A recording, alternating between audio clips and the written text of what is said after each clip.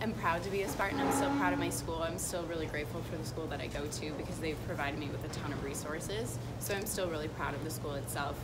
As far as what's going on in the news and with our president, I think that it's kind of a, you know, a tug, kind of like a conscious thing. It's like, yeah, it's not great to hear about. It's not great that it's in the news, and it's definitely something that I'm disappointed to know that it's coming from my university. Right now, it doesn't feel like that good, but I feel like through all these actions and allegations that we're coming together more, you know?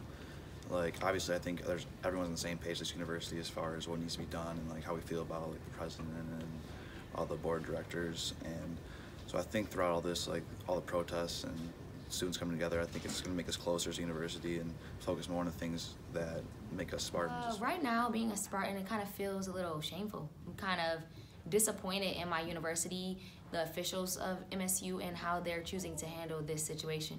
And if you Google MSU sexual assault failures and stuff, there's so many cases that just get swept under the rug.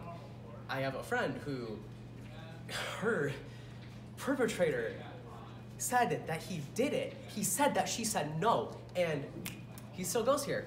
He still goes here. Now I feel like our foundation at MSU is really interrupted. I feel like it was built upon some things that were not right. If this has been going on for as long as it's been going on, it makes me feel like, makes me question, what does it really feel like to be a Spartan? It's more than just to be at the school. It's kind of, we all come together as a team, kind of fighting all together.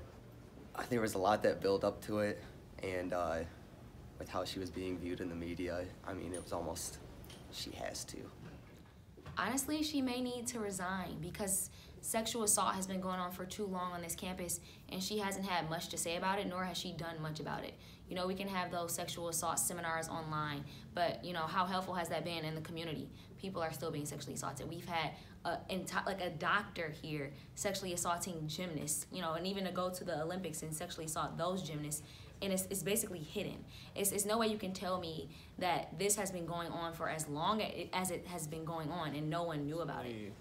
Though I see how horrendous the situation we are in right now, I personally don't call for Luanna Simon's resignation because I think she's been with us for over the decades and has done amazing things.